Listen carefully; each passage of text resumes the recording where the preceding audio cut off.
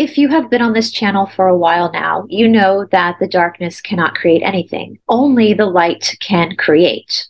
The only thing the darkness can do is steal from the light and invert it. With that being said, when we see coercive control or cult abuse or high control organization abuse, we have to understand that with a lot of these cults, the main topic, the crux of the teaching often comes from true and authentic goodness. It's only the darkness, the tendencies of a malignant narcissist or a psychopath that can take that goodness, that truth, and invert and manipulate it and turn it into something harmful. Now, the topic that we're going to start looking at today is one that people have asked me to cover for a while now. And because of my proximity to the community that we're going to be speaking about, I have before this moment declined. But they do say that with great power comes great responsibility. And since I have found myself in the position of being a public figure, I do feel like at this point it is important to speak about these things, if only to simply protect an innocent person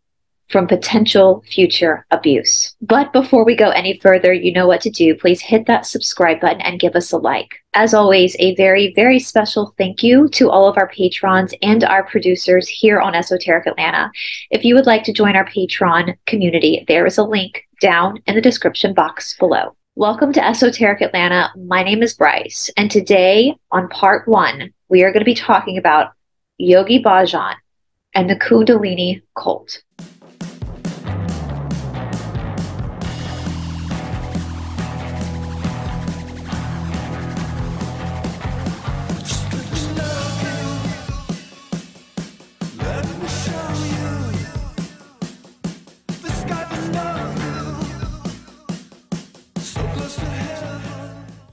Now, as I said in the opening of this video, I have had people ask me many times to cover this cult.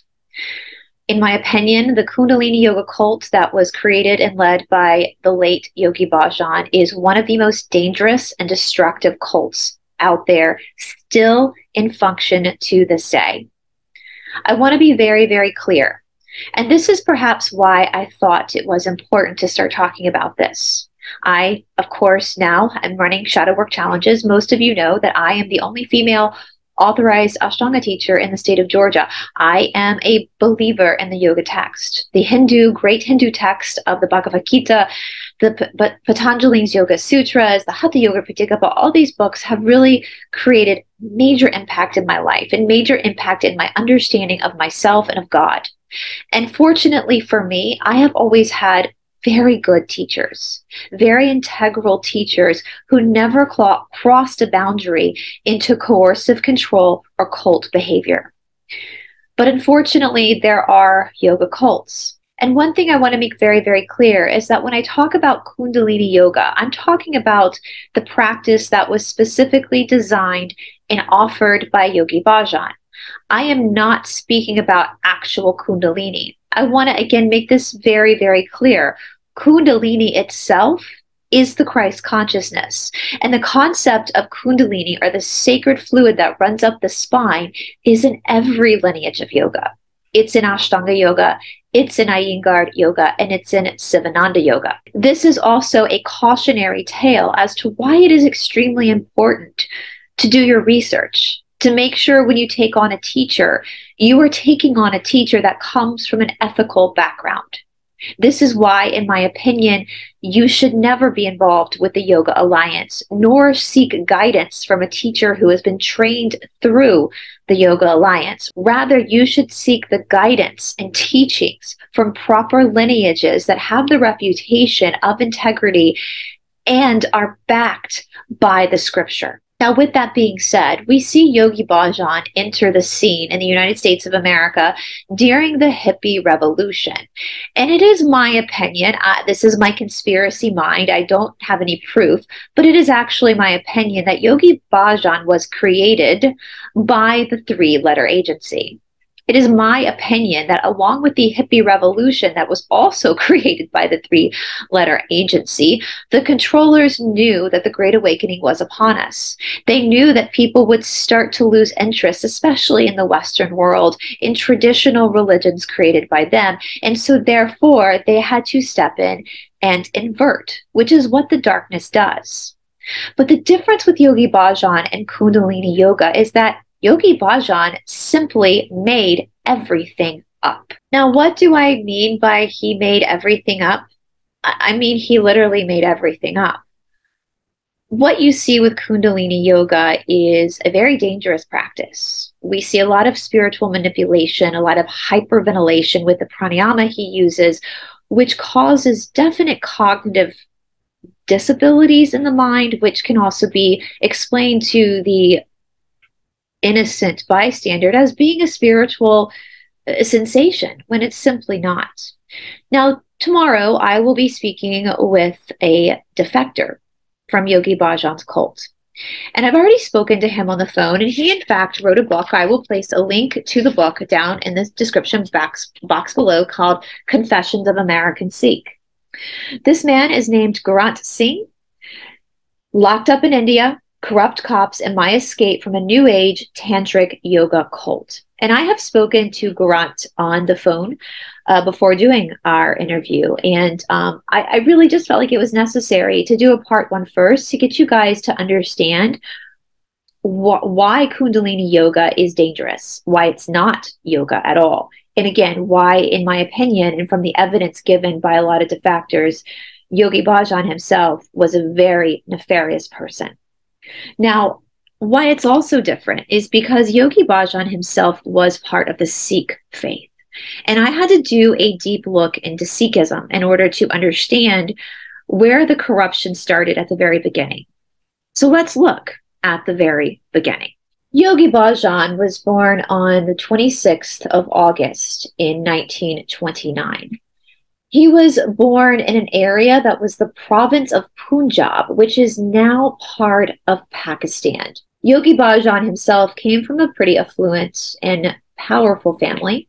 His father was a doctor for the British Crown under the colony of Punjab, which was run by the British. Bhajan himself received his education in his hometown in a Catholic school, but was raised at home under a very strict Sikh tradition. The word Sikh loosely means a seeker or a disciple, a learner. It is a religion and philosophy that started in the Punjab region of India at the end of the 15th century. Today, it is the fifth largest religion in the world. There are currently 25 to 30 million practitioners. In 1947, a very, very violent partition happened where the area that was Punjabi was taken over and became Pakistan. Because of this, Yogi Bhajan and his family had to flee to New Delhi as refugees. Now, it's not lost on me how traumatic and horrifying this must have been for any person who all of a sudden had to flee their hometown in order to find safety and security. I know for myself, as someone who travels back and forth to India all the time, I have had to go through intense questioning about any type of connection that I might have to Pakistan. In fact, I have a 10-year visa to India. And my visa now probably has about 3 years left on it. And once it's expired, I will apply for another 10-year visa. Again, in that process, you are questioned by the Indian government on whether or not you are associated with Pakistan. Now, you might think that's comical. The first time I went through this round of questioning, I thought it was comical. Here I am, a blonde-haired, blue-eyed girl whose last name is Watson, who grew up Presbyterian.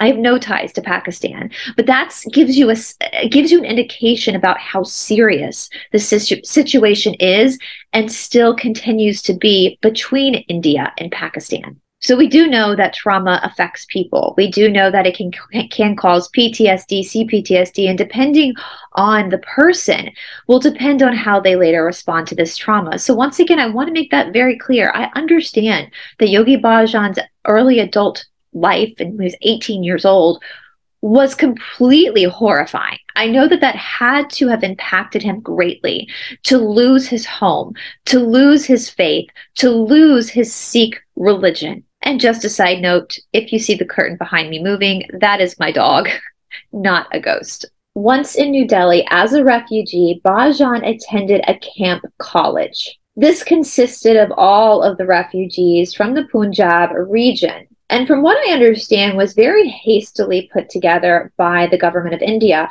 which kind of makes me laugh. If you've been to India before, you know that it seems a lot of things are hastily put together by the government. So this must have been a pretty stressful thing.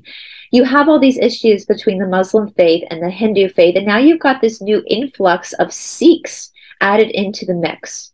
And in fact, Bhajan himself became an active member of the Sikh Student Federation in Delhi. 4 years later, he would graduate with a degree in economics. By 1953, Bhajan started working for the Indian government. He eventually became a customs inspector at the New Delhi airport. So back to my original assumption that Bhajan was a created person by the three-letter agency. Again, here we have a very powerful family from the Punjab region who gets lost in the shuffle of this 1947 great upheaval that happened between the Muslims and the Hindus that created Pakistan. And now we have a man who is working for the government of India. In 1968, Yogi Bhajan decided to try his luck at immigrating to Canada. He came to Canada under the understanding or the pretense that he was a famous holy man from India. Again, he was not a famous holy man. He was a customs worker at the New Delhi airport. In 1969, Bhajan created his company called 3HO, and this stands for Healthy, Happy, and Holy. He founded it in Los Angeles, California. Now, something that kind of pissed me off, I was watching some documentaries on Yogi Bhajan and the Kundalini Yoga cult, especially since Gurat, one of the disciples of Bhajan, just recently passed away in Los Angeles. A lot of stuff out about her and she had a cult within a cult, we'll just say. And a lot of these people talking about this said that the 3HO organization is very well known in the yoga world. No, it's not. It's not well known in the yoga world, not at all. I had to look it up. I had no idea what 3HO was. Again, known about Kundalini Yoga, that it's a very dangerous cult. I've had an experience with it. I was actually attacked once, physically attacked by a Kundalini Yoga devotee in the Mysore room at one point in my life. That's how I knew about Yogi Bhajan's cult to begin with, because I have had an experience with somebody, with a cult member. And apparently from my research, that's common, that a lot of these yoga cult people from Kundalini Yoga cult are violent. That's common, that they get violent. And I don't, a lot of their practices deprive oxygen to the brain. So, there you go. But I want to say, no to all the other documentarians and researchers out there. No, no, no, no, no. 3HO is not known by the legitimate yoga community. And I want to show you guys, before we get into Sikhism and before we get into the rest of the story, I just want to show you guys the website to 3HO. 3HO very much runs itself like the Yoga Alliance. All right. 3HO is, in my opinion, extremely dangerous. Again, this is the connection to the Kundalini Yoga cult. It's extremely dangerous. And what they do, they run their trainings a little bit like Scientology does. Now, I will say this. So when I go to India to practice with my teacher, there's a set tuition. Every person, regardless of whether you are a beginner or advanced student, pays the same tuition. For 3HO, from what I understand, my understandings, and we can talk more to Garant about this, is that the higher up you go in your teaching, or the higher up you move up in your studies, you pay more and more and more and more money. This is identical to the bridge in Scientology, where you're paying all these thousands and thousands of dollars just to ascend. This is not legitimate. Also, we understand, find a teacher or a training. No legitimate yoga center is going to have a teacher training program. It's not going to happen. This is very much, anytime you see a teacher training, you're looking at a pyramid scheme. You're looking at something that is fake. And so I just want to get that across that no, no, no. Legitimate yoga people have never heard of 3HO. Never. My 17 years in this world, I knew about Kundalini yoga. I knew it was a scam. I knew it was a cult, but I didn't know what 3HO was. So we see Yogi Bhajan starting his 3HO, which he explains to the government that this is a way for him to spread his missionary work. Because remember, he still convinced people that he is some holy man from India. So once again, in the 1960s and 70s, here in the Western world, we had the onslaught of the hippie revolution. This was the age of the flower child, dirt twirling in the mud, all that fun stuff that our parents and grandparents got into. Now, once again, I am aware, and I do believe that the hippie revolution was concocted by the controllers. But I think the reason that they concocted it was to try to derail the Great Awakening that was to come. But because so many white people, we'll just be honest, white people in America were looking for something more. They were becoming seekers of a new spirituality. They clung to this holy yoga man that had shown up in Los Angeles. They had no idea that everything he was teaching them was, again, completely made up. This was before the internet. This was before the age of information. If Yogi Bhajan had come to America now, I don't think he would be successful. I don't think his cult would take off, because now we have the resources to research people, to do background checks on them, to check to make sure they are who they say they are.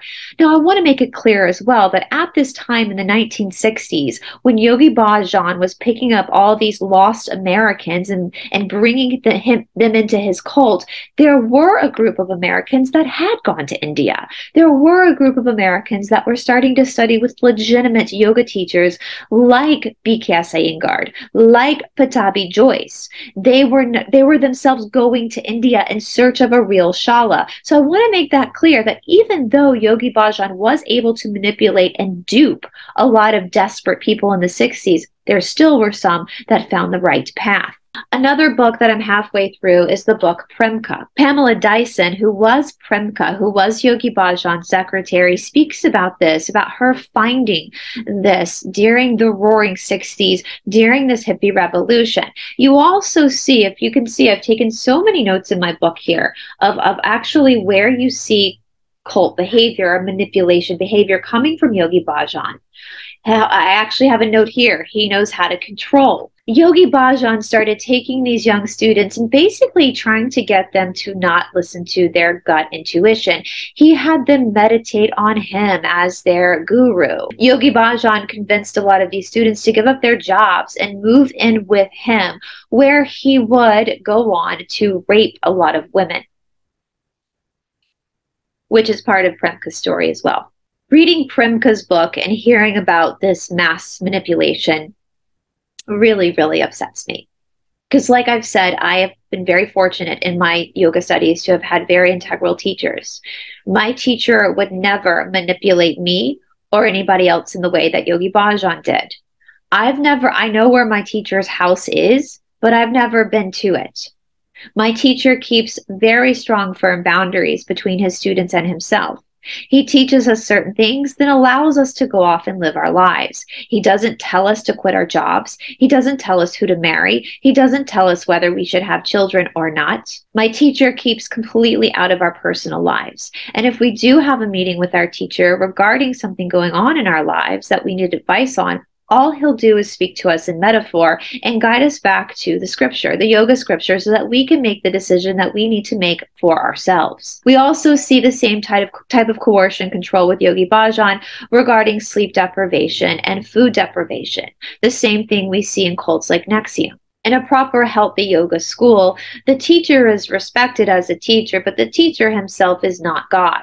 The teacher himself or herself has a deep and profound love of God, and that is why they are teaching these techniques, so the student, his or herself, can learn these practices to help them in their own development with God. In a proper teaching, a guru or a master teacher would never stand in between you and God, which is what Yogi Bhajan did. You also have to understand that in the 1960s, I don't think people really understood what the term guru really meant. And I think sometimes to this day, people still don't understand what the label of guru means.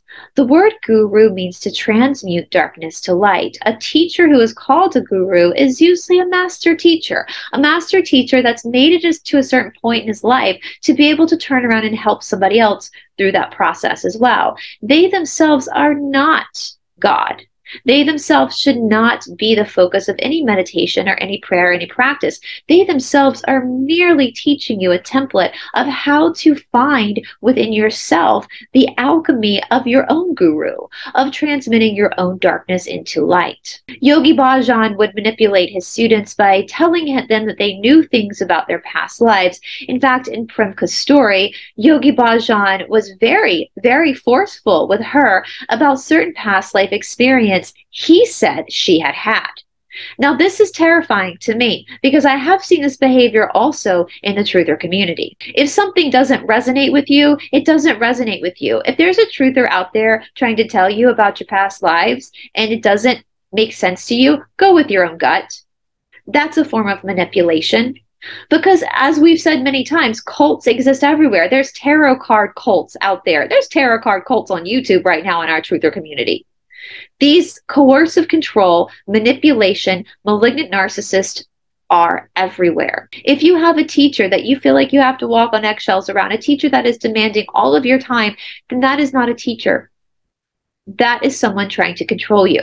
In 1994, 3HO officially became a government entity. Now, Yogi Bhajan would go on to basically open up a compound in New Mexico, where he would have these festivals every single year. And I'm telling you guys, it's a fucking compound. There are people that still live there. Yogi Bhajan himself passed away in 2004. And when he passed away, he was in a lot of trouble. There were a lot of allegations against him for sexual assault, robbery, all sorts of stuff. We'll let Garant Singh get into that more in his discussion because he knows more about that stuff than I do. But I just want to let you guys know that Yogi Bhajan literally created a compound, a cult compound. You can't get more culty than this. New Mexico became so proud of this holy man living in their state that they turned State Highway 106 into the Yogi Bhajan Memorial Highway, which again, we'll talk to Garant Singh about this because this is definitely something I think a lot of people are trying to get the government to not to like take down because he was not a good dude. But before we close out, in preparation for our talk with Garant Singh, I do again want to go deeper into the Sikh faith. Now, I took a long time to really study Sikhism in preparation for what I thought was just going to be my interview with Garant Singh, but in going and talking to him on the phone and looking into this stuff myself, I did want to kind of do a part one just to kind of get everybody prepared. And I know, I said this to Garant Singh myself, I know that as an outsider looking in, there's only so much I'm going to understand, especially with Sikhism. And Garant himself is now a Sikh, an American Sikh. He has taken to the Sikh faith. There is a lot of issue between yoga practitioners and Sikhs. I asked Garant Singh about this in my phone call with him, and hopefully we will get into it in the conversation with him when he comes on my channel, but I wanted to kind of give you guys a background. Sikhism basically believes in one omnipresent God, which is something I think that all of us believe in that watch this channel. If you are spiritual, most people believe in this omnipresent one source creator. Basically, Sikhism is saying that no religions are correct, something that I also agree with. No religions are correct. That God comes through everything and everyone. Sikhs basically follow the teachings of certain gurus. So again, we're seeing this power of the guru in Yogi Bhajan's background that will come out in his manipulation through his Kundalini yoga cult. But the guru is just a master teacher. The guru is not God. The guru is not a God. Sikhs follow a book called the Guru Granth Sahib, which is kind of like their holy book. And this is what they call the living guru. So this is the book of living transmission. Once again, if you understand, if you have the education to understand what the word guru means, you can then understand why they say that this book is the living guru. Because what does guru again mean? It means the transmutation of darkness to light. So in this book, in their Bible, so to speak, they have the template of how to find God within themselves. They believe that you accept every human being as your equal because every human being has God inside of them, the fractal of God. And this, at the time of the founding of Sikhism, was quite revolutionary because we're looking at a country like India with a caste system. And even though the caste system in India is not legal anymore, it still exists. And let's be honest. Let's be fucking honest. There's a caste system in every country, whether it's talked about or not. But regardless of what caste, what socioeconomic background you're born into, every single person is equal in the eyes of God.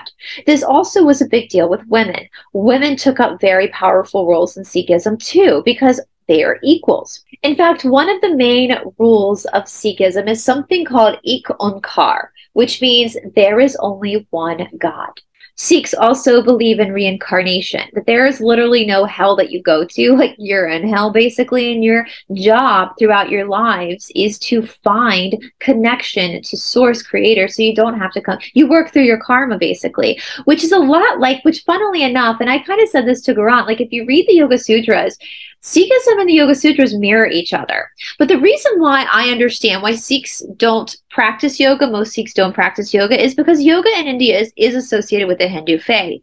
Now, my views on yoga is that I love the Hindu faith. I was telling Gursant, because of the amount of time I've spent in India, I am, besides Christianity, besides the religion I was raised in, the second religion I'm the most familiar with is Hinduism because of the amount of time I've spent in India. I love Hinduism. I think it's a beautiful faith.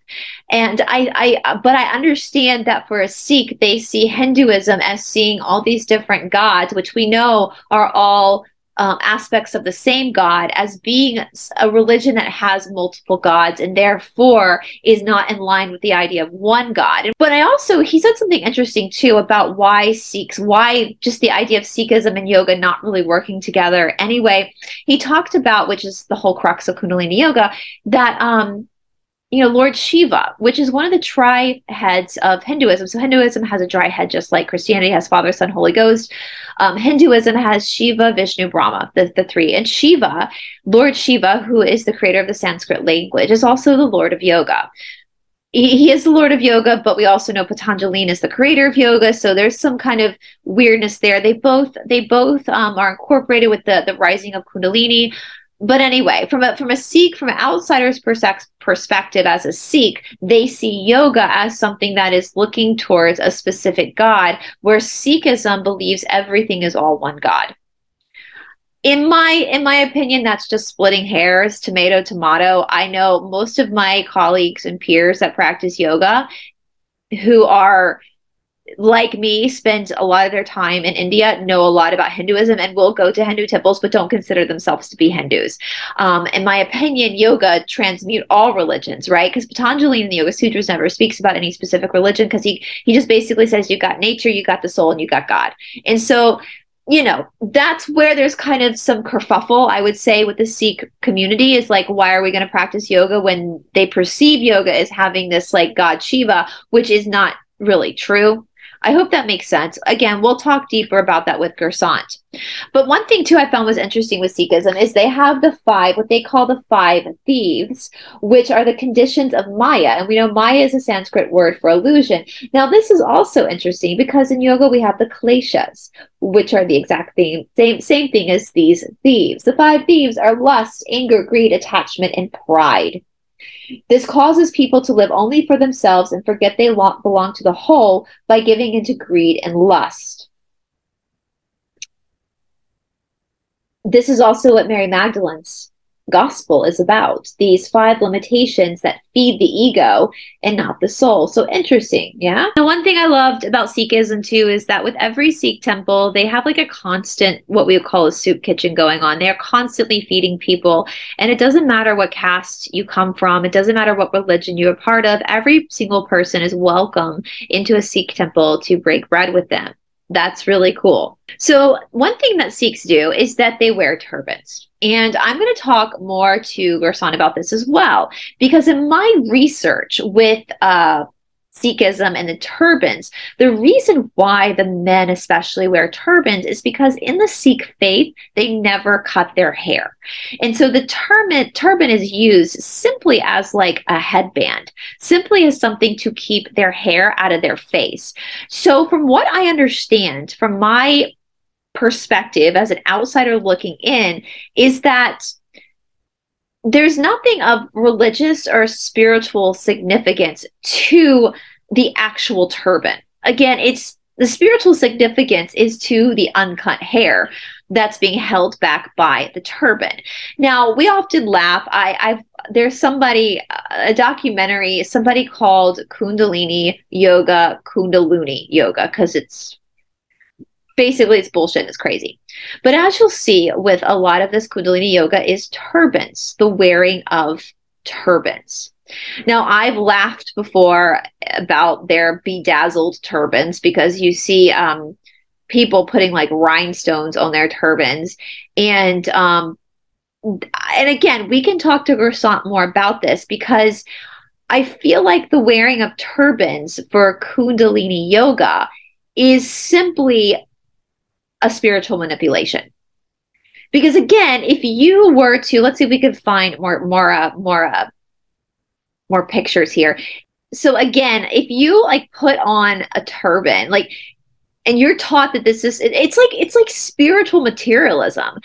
Now, they also are told to wear only white. Now, I understand that white is a very powerful spiritual color. I know a lot of faiths will have you wear white, but listen, sister, if you come to an Ashtanga class, you can wear whatever the fuck you want. I don't care what you wear. As long as you can move in it, there's no dress code. There's no, don't come naked.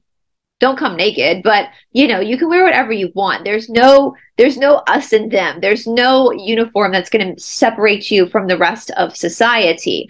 We also see with Kundalini yoga, which again I'm going to talk to Gerson about, is this idea of wealth.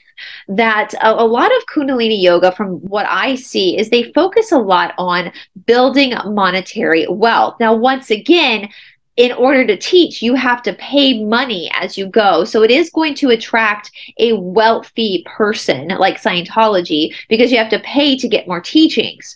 But they also kind of correlate material wealth with spiritual enlightenment, which is so appalling because the two are not the same. Materialism is part of prakriti. It's part of nature. It has nothing to do with the state of your soul. You see within the Yogi Bhajan cult, people will only buy white cars because they think white is some sacred color. When you go to their festivals in New Mexico, they're put on very strict diets. It's just insanity. It's absolute insanity. It's 100% cult. And again, I do want to really specify that none of these practices that you're taught in Kundalini yoga are legitimate practices. They're made up practices. And Garat Singh speaks about this on his YouTube channel as well, which I will share with you guys once we have him on the channel, where he talks about how yoga scholars have looked at Yogi Bhajan's teachings and have said, these are not yoga teachings. And I said that to Gerson myself. I did not know that actual yoga scholars had looked into Kundalini yoga. I didn't know that, but I have looked into it, and I have a vast education on the yoga text, and nothing that Yogi Bhajan has taught or that is being taught in a Kundalini yoga class comes from any of the scripture.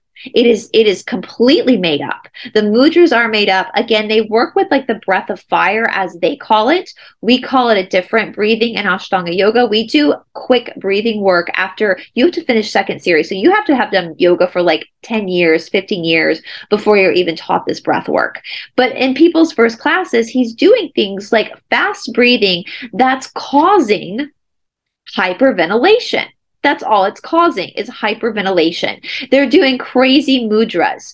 You know, I know that we have a Kundalini yoga teacher that rents space from AYA during the day. And every time their class is over, it's literally a fucking wreck in there. It's a mess. There is glittering bedazzled jewels and feathers everywhere. You know, it's just shit that should not be happening in a yoga class. Again, I had a run-in with a Kundalini teacher a few years ago. I was actually teaching in a Mysore class. I was teaching Ashtanga as I was supposed to be. And in Mysore classes, as you guys know, we work one-on-one with a student. So I was working one-on-one with a student, and I literally had a woman who is a Kundalini teacher here in Atlanta, a follower of Yogi Bhajan, physically assault me in the class for teaching Ashtanga, for doing what I was supposed to do. I know that sounds crazy, right? It's cuckoo, it's batshit crazy.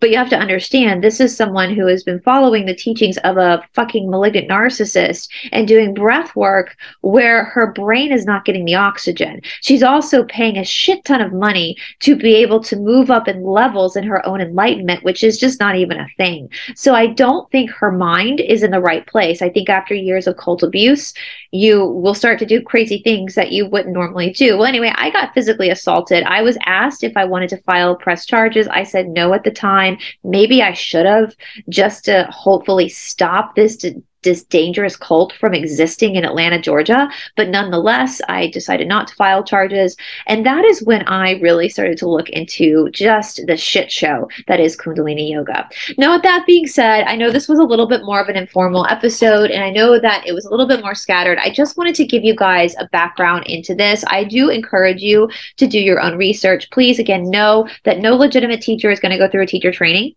and no legitimate yoga studio or shala is going to offer a teacher training. So when you are looking for legitimate yoga and you are trying to avoid cults, yoga cults, that is your first red flag. Did your teacher go through a teacher training, or does the shala or studio offer a teacher training? That, in my opinion, is your first red flag for cult behavior.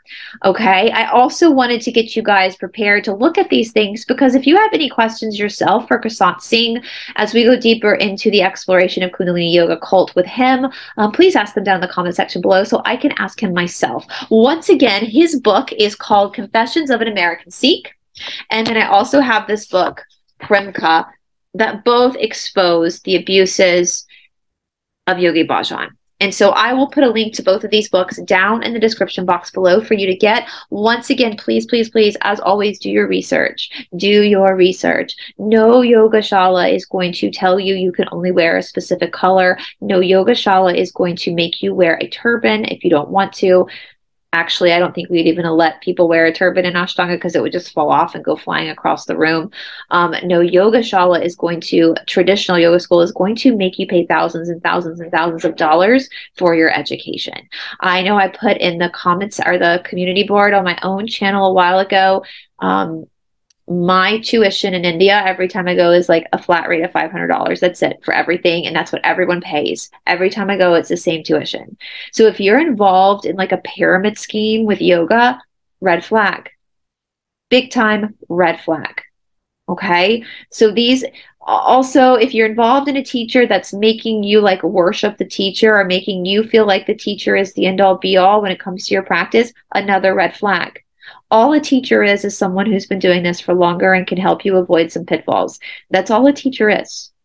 I would also encourage you to make sure that the teacher you're studying with has actually studied Sanskrit and therefore has actually studied the sacred texts themselves. They're not just taking what they've been given by their teacher and mimicking it, which is what they do with Kundalini Yoga. I just would really encourage you guys to be very, very careful.